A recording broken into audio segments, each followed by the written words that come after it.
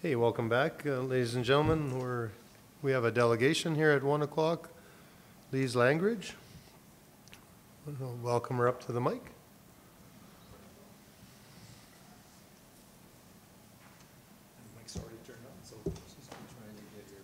Okay, I'm not a delegation, I'm just a single person.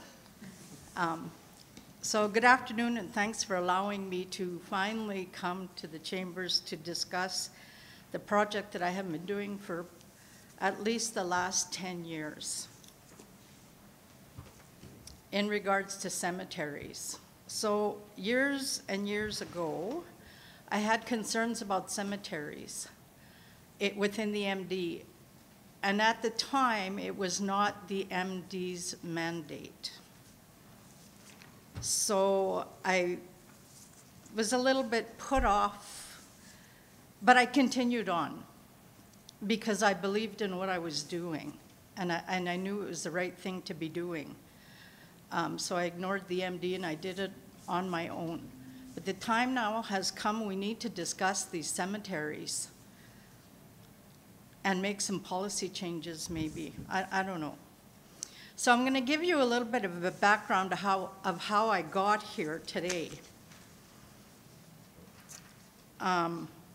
So I belong to Fort Kent over there, neighboring town.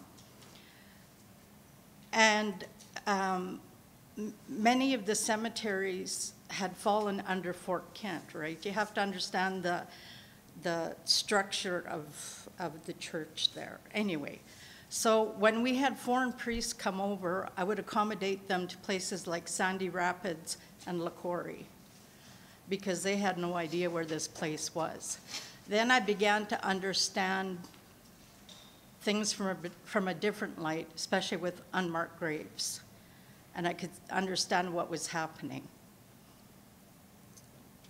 So I have a good understanding of that part of it. From there, when they put our parish in limbo, I want to call it, many volunteers left. Who looks after the cemeteries? Anyway, that summer, I went up to northern British Columbia. I went up to an Aboriginal conference, and there was a pilgrimage going on at the same time. So I was quite enlightened there about residential schools, and that was all just coming out. That spring, I went to the TRC hearings in Edmonton, the TRC being the Truth and Reconciliation hearings. I spent 3 days in these hearings wandering around looking and trying to wrap my head around what was going on, trying to understand things. So since then, I've spent much time into these conferences and trying to understand our history, which is, I now understand, very complex. So following those TRC hearings, I was invited to Whitford Lake. So Whitford Lake has a cemetery that's in the middle of a field. And to make a long story short, somebody had taken one of the headstones and they put it on their storefront. And it bothered this old gentleman, I'm sure till this day. Anyway, he finally found the right to have that headstone put back in the cemetery. And at that time, they had done ground-penetrating radar. So that was my first experience with ground-penetrating radar, which I really didn't grasp. Anyway, so they marked out part of the area, and then they figured that there was a bunch more unmarked graves further down. We're talking very historic. So that was one thing. Then it led up to Viking. So I was invited to Viking, where a badger had been burrowing, and next to his burrow, some bones had come up. So, of course, the RCMP had to get called. To make long story short, an archaeological dig had to happen, and they determined it had been an old grave, a historic grave of a woman of some significance because of the beadwork and stuff that was found near the thing, and they did an archaeological dig. So then the farmer gave permission, and they moved the remains to another part of his field that they wouldn't be interrupted. During that, then that following spring, they had ceremony, and that's when I saw true reconciliation. That was quite an experience for me, and I wish everybody could have witnessed the reconciliation that happened at that time. So, fast forwarding, no, I'm not even following my notes. So anyway, Lakora keeps falling under my radar. I looked after Maria Cardinal for many, many years, and she taught me many things. So many of the indigenous from Wolf Lake were being buried in Lakori. And she used to say, oh yeah, Alzir is buried over there, and you know. But what happened was they moved the fence, and pretty soon you have nobody who remembers where these graves are. So that kind of bothered me, okay?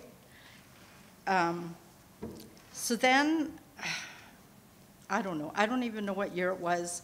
The Alberta Archives had released records.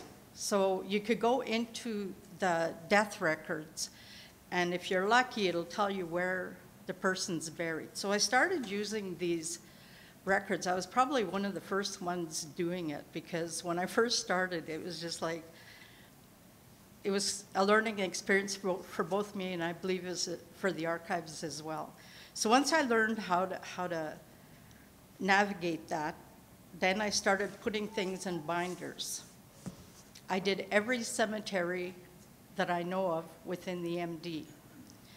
So I know the MD years ago had marked the cemeteries on a map, but I don't know if they're all marked. There's one that's missing.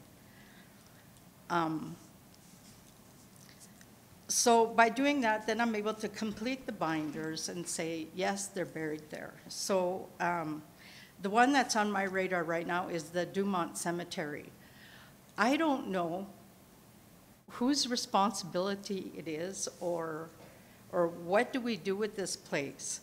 So Melvin and Norman Ward, that was before Melvin passed away, we went on a little adventure trip, and he showed me where it was. And then he took me down Wiener Hill and scared the daylights out of me. I thought that was the end of my life.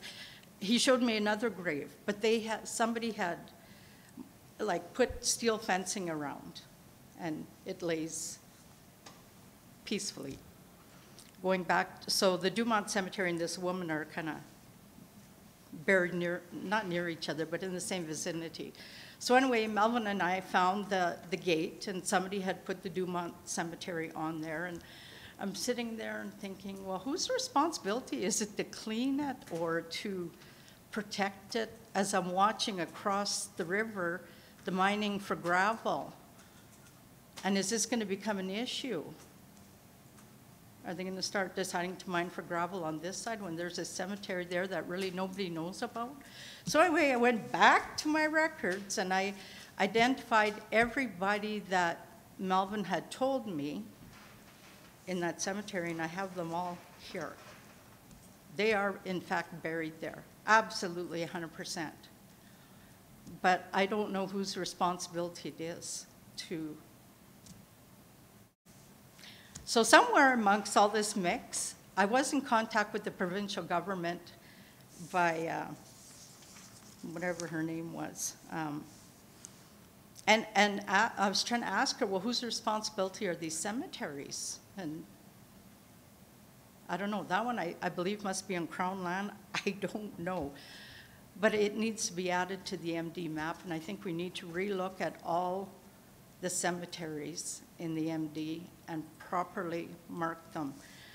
So as I'm going, once I did the Rife area, that became even more complex. Iron River became a little bit of a challenge because many of them are buried on homesteads, according to the records.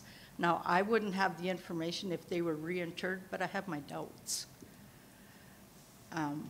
Yeah, so there's many that are just buried on homesteads. There's many buried all over. Like, Yeah, no- exactly, like what happened in Viking. So anyway, so every time I hear of unmarked graves, particularly where the residential schools are, it kind of bothers me because I'm thinking, well, why aren't you using the records? I don't think that they've done proper research. And that always kind of bothers me. So I kind of dabbled in areas, but the trouble is, I got to pay for all this. The archives jumped from charging me 25 cents to photocopy things to $1 a record. When you're talking about the mass amount of work I'm doing, it adds up. I got to pick a lot of bottles to pay for that. The other problem I have with the archives is they put you on a time clock. So you got to go in to order your things. You're on this silly time clock, and you get it all in, and then the time runs out, and you have to start all over again. And so then I learned how to stay within that time clock, but then your postage and handling adds up, because now I have to pay more postage and handling because of this time clock thing, which is totally ridiculous, but that's their rules. So that's where I'm at. I don't know. I think you needed to you need to know what I was doing with these cemeteries. It's not an easy task. Many people have passed on. The knowledge is being lost. Because when you do these records, you cannot go by one source of information. I have to use many different information sources. One is oral, one is the records. There's other ways to be able to 100% say they're in that cemetery. So I struggle with Lakori because I can see what's happening. It drives me nuts. You know, they redid a plan.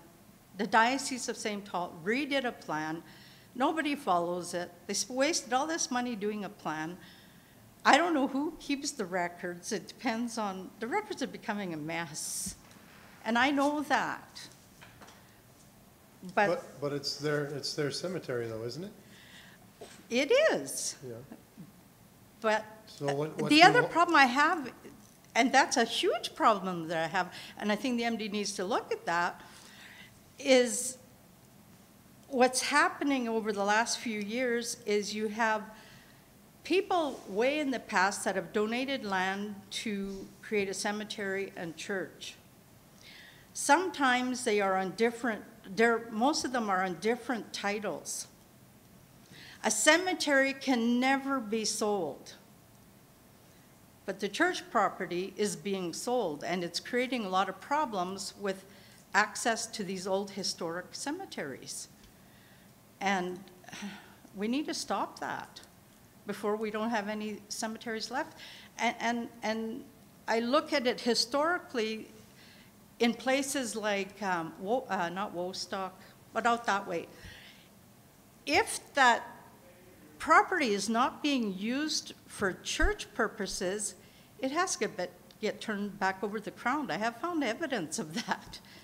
So what gives the St. Paul Diocese the right to sell all these properties and creating? Well, that's a different, we're not talking selling properties, we're talking cemeteries, aren't we? Well, it's all connected. Yeah. That's why it gets very complex. So at the end of the day, when my records are complete, I would like them to be within the MD into an archival office or some sort. So that, because over time, the headstones cannot be read. A lot of them are in Ukrainian or Russian. There's nobody left to interpret that, and they are deteriorating. Or nothing on them at all. Yeah. So then pretty soon you don't have a record of who's there. You know what I mean? So that's what I was working on. Okay. That's a So- lot of work. Yeah, it has been a lot of work. I've devoted 10 years of my life to it. Oh. you know, and as you know, unmarked graves are, well, now they're becoming, I don't want to say a flavor of the day, but they're coming to the forefront. But I don't think they necessarily have the right tools to be saying, yes, these are buried there. I'll use Gerard for an example, because I kind of dabbled in Gerard. They did have a residential school there. I do know there was a lot of negativity that happened there, but you have to also understand the history of Gerard. It was a big city in the beginning, and then the railway bypassed it. So you have to understand the complexities of our history. That railway dictated lots of things. Up in Lac La Biche, there's cemeteries everywhere because of the railway. And then the railway bypassed communities, and these bodies are left all over. So I just felt that we needed to have a record of that. Okay. So I think, I don't know, did I come across? I didn't even follow my notes. But yeah. I was just wondering if there's any questions so far from council? Yeah, do you have any questions? Like, it is a very complex issue. Yeah. I maybe have questions for our CAO. And it would be, Oh. The question for the CAO would be, do we have any records, or do we do anything at all with cemeteries? Do we know who's in charge of them, or who controls them, or is that on an MD map sort of thing? I'm not sure. And should we? I don't know. Through the Reeve and council to Councillor Swigert, I believe we are in control of two cemeteries in the MD. We would certainly be prepared to help out with archiving of information, to have an official archive. That's actually not that particularly difficult for us. In terms of all the other cemeteries that are out there, in terms of their care and control, that's a much more difficult question, particularly those that are still owned and operated, or owned at least by the Roman Catholic Church or the Orthodox Church. Those are, if they're still under their title, then that's still technically their responsibility. The Cemeteries Act does have some safety valves not being looked after. They do tend to come back to the municipality in which they reside. But to date, I think we're only responsible for the two. But I said we would certainly work with Ms. Langridge in terms of the archiving of the information. She can give us copies of what she has, and we can certainly put it into the system so that there's an official record here of the work she's done and what and the information that she has. I think that's relatively easy for us to do. We just scan it into electronic records, and it'll be there at least up until what has been completed. It'll be there for forever. All right, thank you. Any other questions? You got another point? Go Yeah, ahead. just what he was talking. So one of the points that I wanted to bring across was many municipalities and towns are taking over the cemeteries. And I think that's what needs to happen here. I think we need to start looking forward, and I'll use Elk Point. You have to call the town of Elk Point. Most of the cemeteries are coming under municipalities or towns. They're looking after the records. Yeah. So I think it's a direction that the MD needs to at least start thinking about, not saying that it's not our mandate. What's the benefit of us taking over cemeteries? Like, what's it going to benefit the... Then you're not going to have a big mess of... Well, yeah. Yeah, cemeteries are becoming a mess. Well, I don't know, the cemetery I take care of isn't a mess, so maybe Yeah. there's other one, but the one I Yeah. take care of isn't a mess. Yeah, I have yours here. Yeah, it's a pretty big book, eh? I had a Too many- comment about your cemetery. Sorry? So I have a comment about your cemetery. I hope I'm not running out of time. So with your particular cemetery, it was never on anybody's radar. So I'll use Find a Grave. It started off, Prairie Souls had started documenting cemeteries years ago. And then somehow, in the last few years, Find a Grave came in the picture. And that's when, what was the last one that died in your cemetery? Anyway, when he died, Mr. Saboshchik? no, No, Mr., is it Prasovich or Klinsky? no, Mavis says that. oh, yeah, my Okay, lady, Clint. so when he died, honest to God, overnight, that cemetery was documented. That is how fast the information is traveling. And that cemetery was documented, even though I had done it already. Find a Grave has documented it. I do have a lot of issues with Find a Grave, and that's confidentiality. So it just seems now that the information is like instant. And what happened to privacy issues? That's the issue I have with Find a Grave. They're instant information, and historically in the past, things had to be 100 years before, like even the records I use, you can only go up to a certain year because of privacy issues. So then that falls into play. Yeah, but- that's I complicated. just think it's a good idea that we at least have archive that information. I mean, it doesn't happen often, but I have had a call from folks saying they've got to bury somebody or whatever. How do they get hold of, where's this cemetery? And I kind of thought the MD had a map or something with at least that on it, but I don't know. But I think it would just help if we kept all those records and archived them. Yeah.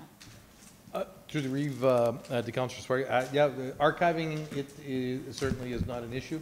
The question is, where do we go past archiving? And That's a good start. Who would you expect to update them? Well, maybe they don't get, but at least you have that historical record of a family calls you and, down the road, it could be 10 years from now. Yeah, but doesn't the church have that? Isn't that, Well, are like they, the like United that's the whole Church. reason behind a church, isn't I'm not it? sure, because in Ardmore, there is no church, right? Duke Yeah, Cemetery. there's lots of unmarked graves there. There's no church anymore, so I Yeah, don't but even know there's if they- lots Yeah. of unmarked graves everywhere. Like, Yes, and you don't know, in any kind of quarter section can have a unmarked grave. You don't know what happened 100 and some years ago. right.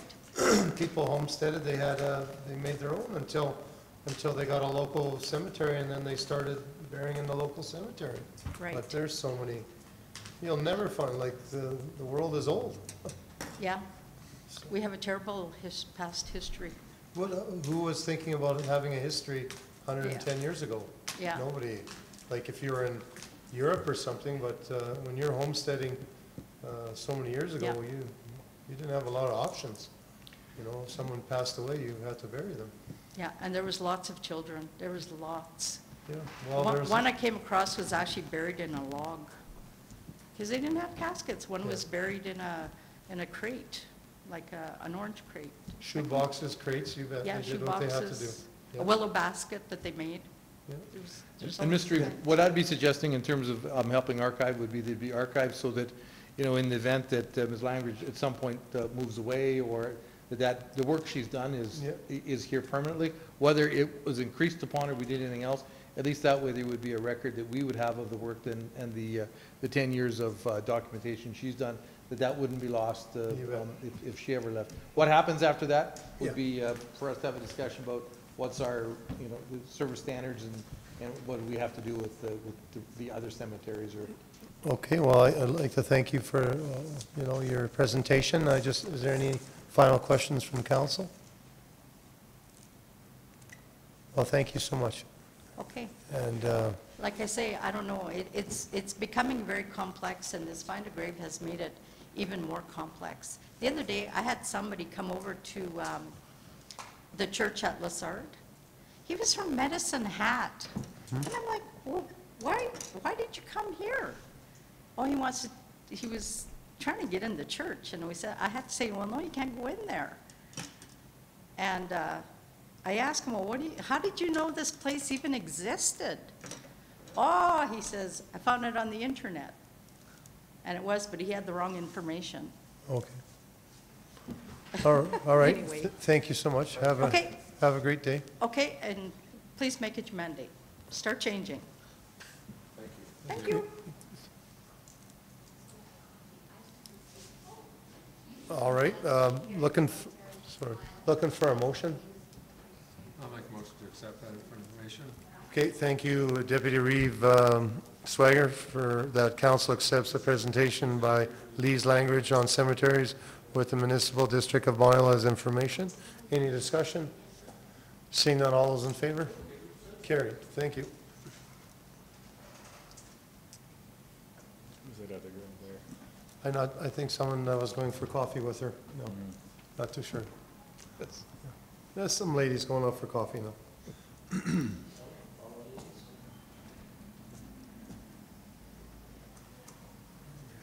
7.6, is that all right? 6.1? Yes, thank you, Mr. Reeve, members of council. This is regarding the STARS Air Ambulance request for funding. On the 23rd of February of this year, STARS Air Ambulance presented to council as a delegation where they requested continued support from the MD of Bonnyville. The original request received by STARS Air Ambulance in December of 2021 for funding was a commitment of $10,000 per year for the next 4 years. During the presentation to council, they clarified that they had revised this funding request to an annual contribution in the amount of $1 per capita for the next 4 years. The MD of Bonnyville has historically provided annual funding to STARS as follows: 2018 to 2021, $10,000, and 2015 to 2017, $12,000. According to the 2021 federal census, the current population of the MD is 11,889, and administration would recommend rounding this up to an annual contribution of $12,000 per year. Attached for your review is the Appendix A, which was their delegation presentation, and the letter of request from STARS to us. So the cost source of funding would be the next 4 years funded from the grants to individuals and non-government organizations budget. And our recommended action is that council approves a contribution in the amount of $12,000 annually to STARS Air Ambulance for 4 consecutive years effective 2022 to be funded from the grants to individuals and non-government organizations budget. Thank you, C.A.O. Hogan? Yes. Yeah, I think this one is a no-brainer. We see that STARS ambulance fly out of here nonstop. Sometimes it seems like, and $12,000 is a pretty small amount to pay to make sure that it's available to us when we need it. So I'll make that motion for option number 1, for sure.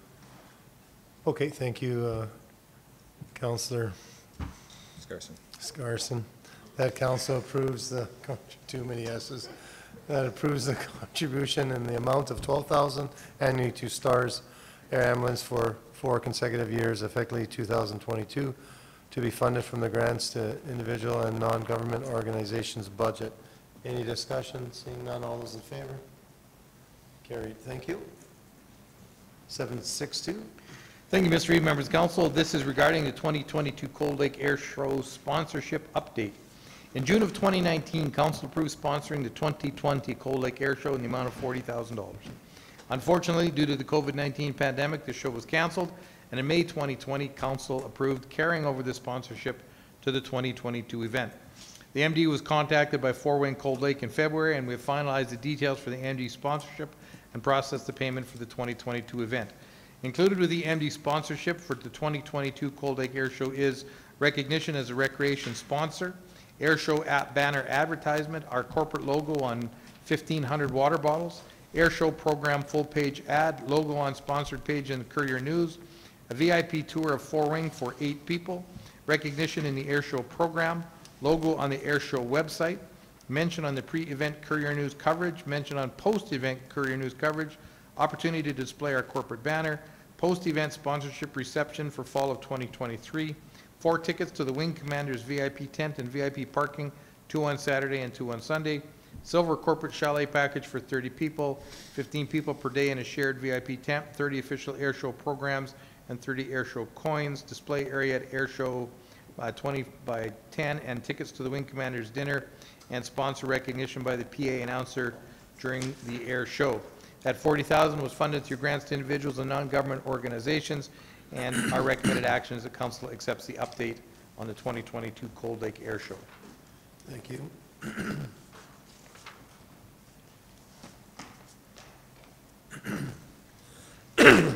Yeah, I'll make the motion to, that we accept this update for 2022 Cold Lake Air Show. Okay. Thank you, Councillor Fidel, making the motion that council accepts the update on 2022 Cold Lake Air Show sponsorship as information. Any discussion? Seeing none, all those in favor? Carried. Thank you. 763? Thank you, Mr. Members of Council. 763 is our, We're done already. Correspondence? yeah, Senator? sorry, 8.1. Yep. Or 8 is correspondence and information. The only one in there that I would point out specifically, and I'll also pass this on to Ms. Kimball, is the letter from Aurora Visual Arts with a request for support, and we'll see what grant program that may qualify under. Are you familiar with? Okay.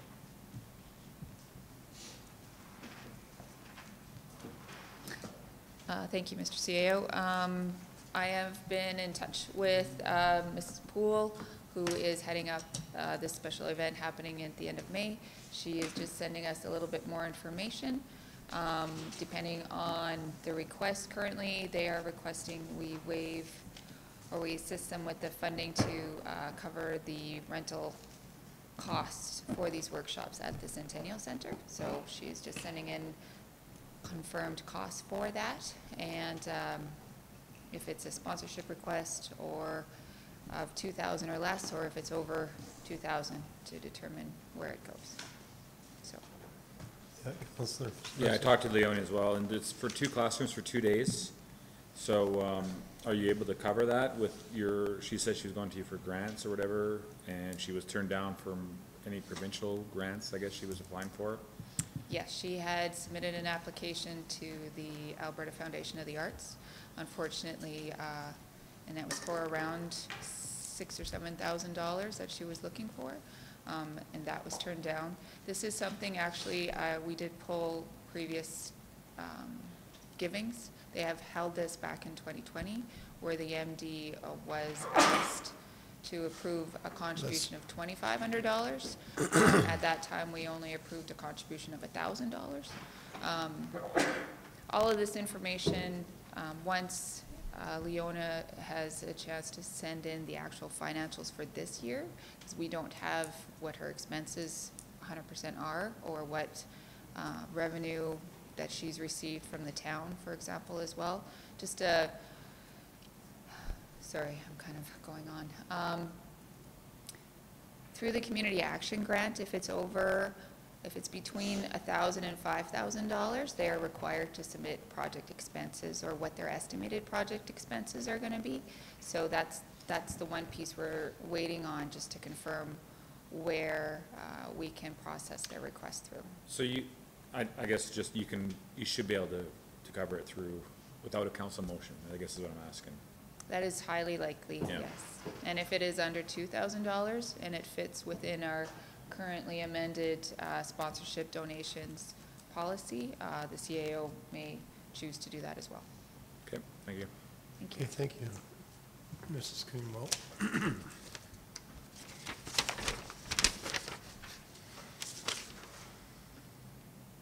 You're done then, Al?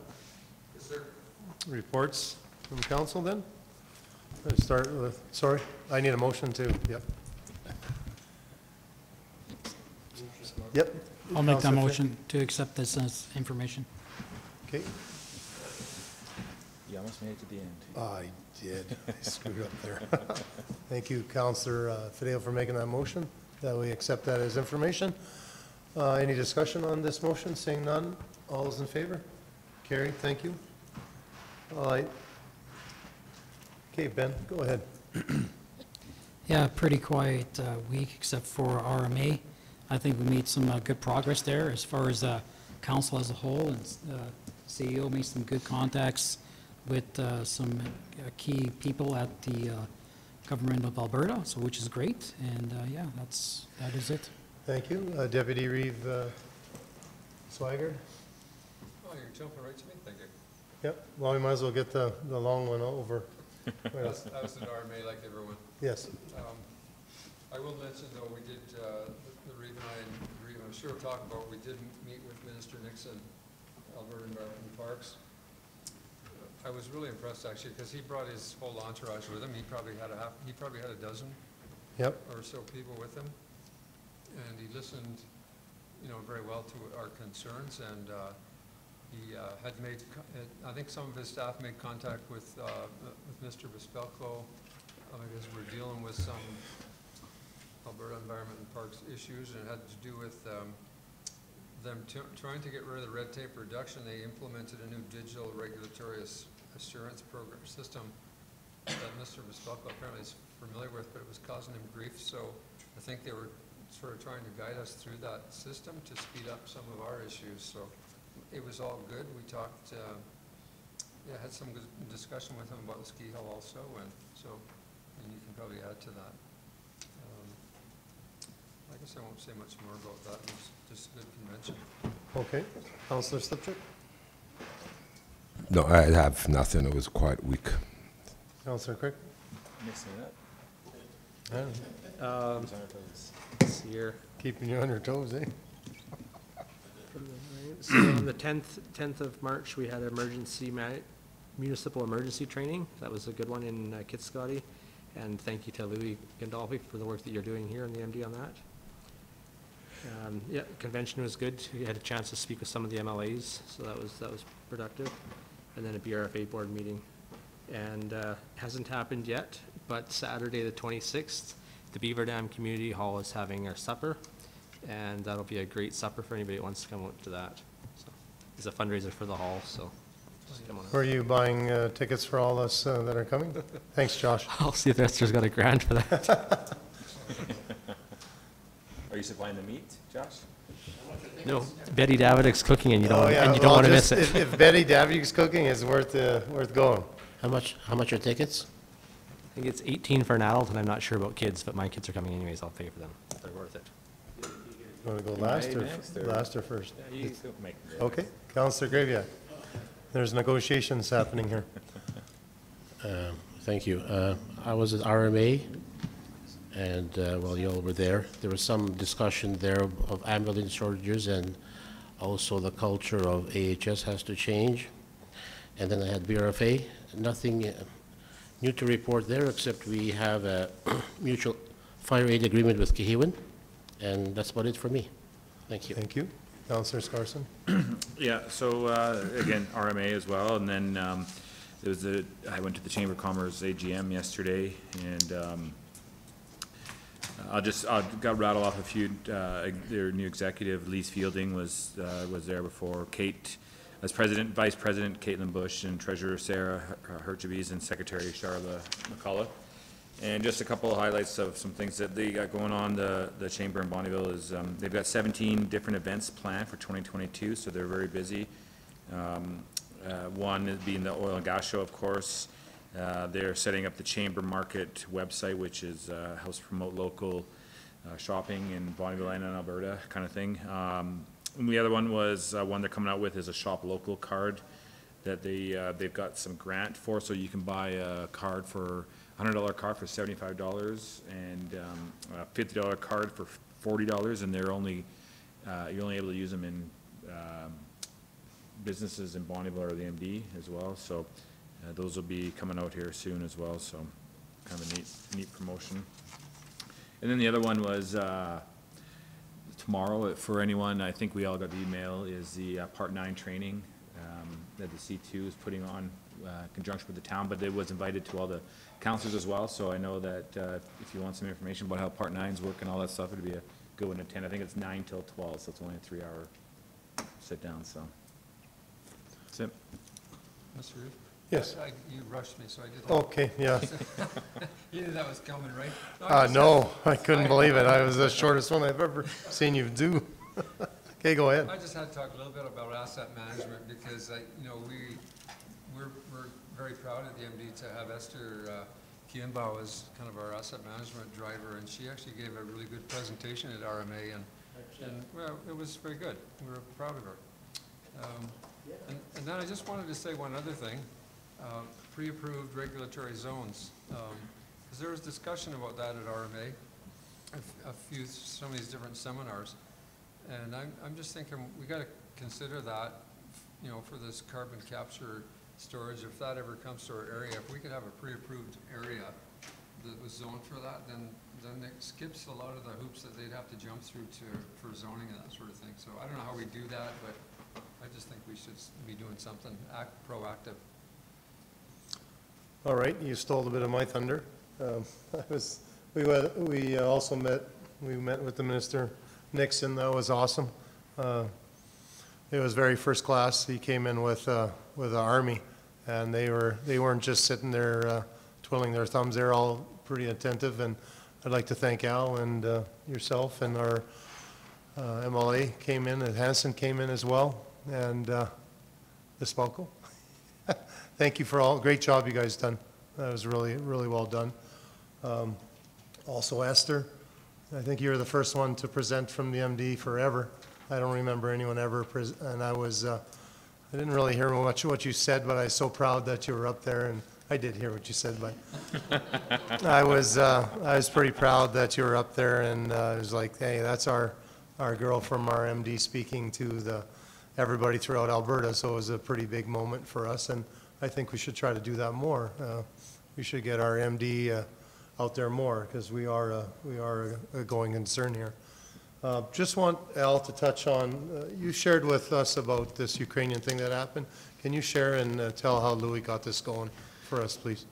So yes, thank you. I'll just start with a big thank you to Louis Gandolfi.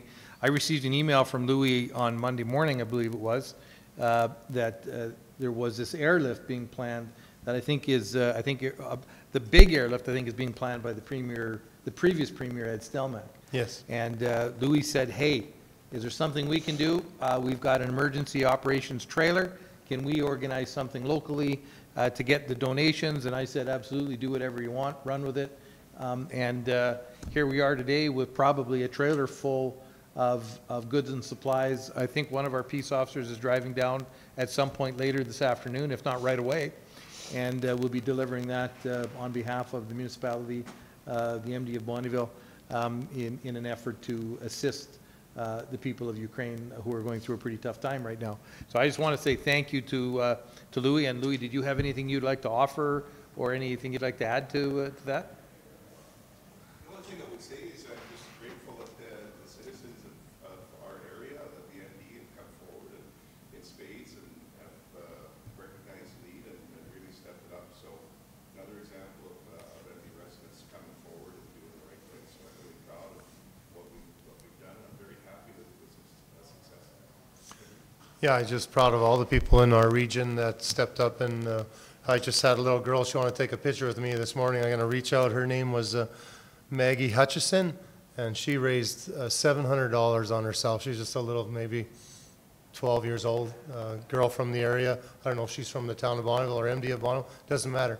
She raised like $700, and she bought all these little goods, and she brought them in on a bunch of bags with her mother this morning. So I got to reach out and say good job to this. She wanted a picture. It's pretty humbling. This little girl did $700. That's amazing. Mr. Reid? Yes. I just want to add, it's former Premier Stelmach and also Thomas Lukazik, who was one of the ministers, that both of them together. Yeah. Also, I'm glad Councillor Fideo brought up that about, our ambulance services and shortage of doctors. Like I said, we had a meeting with the Reeves and mayors at the RMA, and I got a hold of our CEO, and he's supposed to reach out to our fire chief and our deputy fire chief, and they're supposed to send information on how it's run here in our area, because our RMA president wants to get a bunch of stuff and then sit down with the minister on behalf of all of Alberta, rural Alberta, to get something going or from the RMA. So it's pretty huge. If you're sitting at the RMA, that's a big topic that was there. And I also said had a BFRA meeting, and Josh and Mike told us about it. So thank you, everyone. I guess we just we have in cameras. We need a motion to go in camera. Thank you, Councillor Kraviak. All those in favor? Carried. Thank you.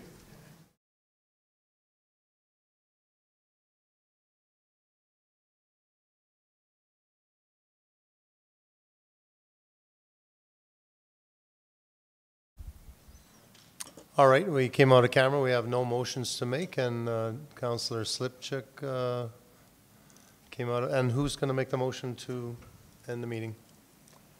Councillor Crick makes a motion to adjourn. Thank you. Over and out.